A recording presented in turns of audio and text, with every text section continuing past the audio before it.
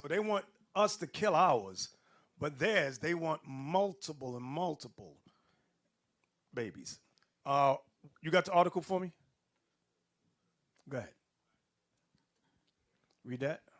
Abortion. The overlooked tragedy for black Americans. February 25th, 2020. Raise it up. I just want to get to the key point. Raise it up. Right there. Let's start here.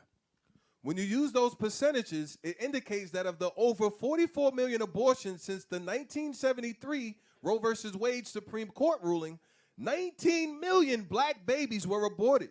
African Americans are just under 13% of the United States population. Now, 19 million babies have been killed, black babies, from 1973 to 2020.